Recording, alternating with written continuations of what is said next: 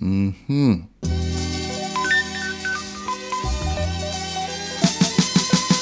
recent and somewhat tragic demise of our local punch and juice company has created a moment that other manufacturers are trying to cash in on.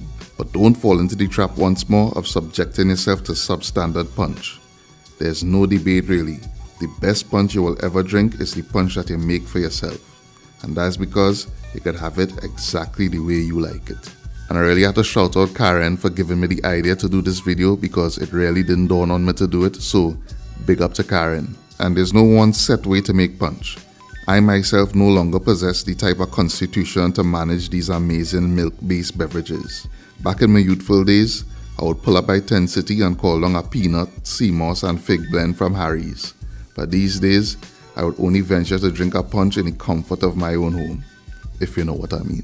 Today we're making 3 punches: a peanut and Guinness, fig, and a dairy-free Soursop coconut punch. And using spices up there too, like cinnamon, nutmeg, and tonka bean. First in the lineup, we're doing a peanut and Guinness. Cue the junior gong. A Guinness and peanut, me put in a me blender. Starting off with some ice, then you want to add the milk. Sweetening the punch with some condensed milk, which will also make the punch thicker and smoother.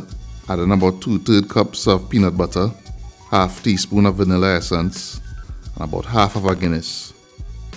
A few dashes of bitters. You want to cover and blend until smooth.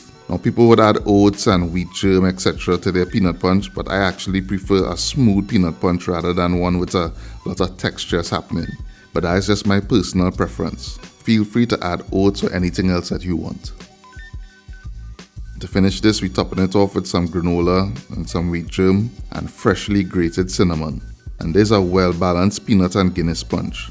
You get the smooth creaminess from the peanut butter and the condensed milk, and the vanilla, the bitters and the cinnamon adding more complexity to the drink, and that further tames the bold flavors of the Guinness. So it's real nice. Next up is the fig punch, and starting with ice again, then your milk, and adding a touch of vanilla essence and a dash of bitters. Now going in with some freshly grated nutmeg. I find nutmeg pairs well with bananas. That's add great flavor. I add in some granola and some wheat germ to this one because I don't mind textures in a fig punch. I find a fig punch, does be nice with little textures in it. And for a fig punch, you definitely want to use overripe bananas. They tend to be sweeter, so you could use less additional sweetener in the drink. And I didn't get any overripe ones here, but I bought the ripest ones that I could find. You want to blend until smooth, and boom, fig punch done.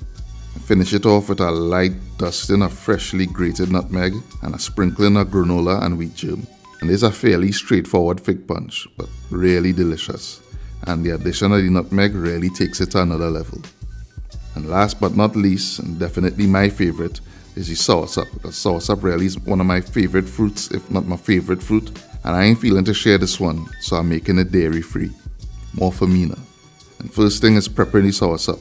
You want to peel it or cut it open and remove the flesh from the skin. And it have no dainty way to deal with a soursop. You want to add a bit of water with the pulp, and using the clean hands, work the flesh into the liquid and make a sap. We're trying to extract as much flavor from the fruit and not waste it. Soursop not easy to come by these days. And you want to use a strainer and a spatula. Squeeze and press the sap through the strainer to get a smooth pulp. And instead of using dairy, I'm making a coconut cream. Starting off with 2 tablespoons of white sugar because I'm not using any condensed milk for this. I want to add a packet of coconut powder and about a 1/4 cup of hot water. Combine well. And the spice I'm going in with here to incorporate in this one is tonka bean.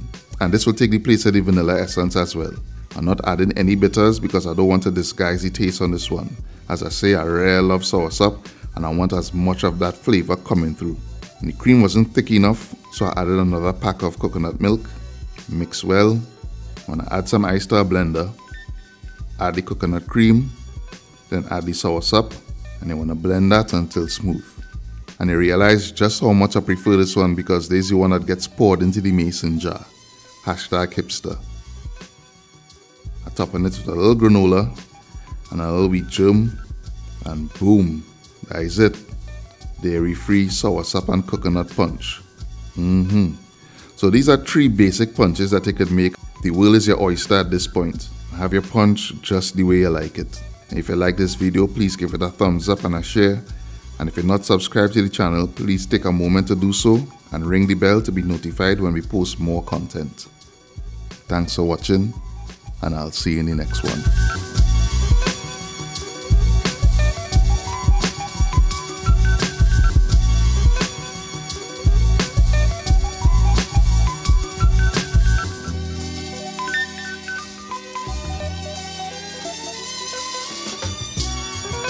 Mm-hmm.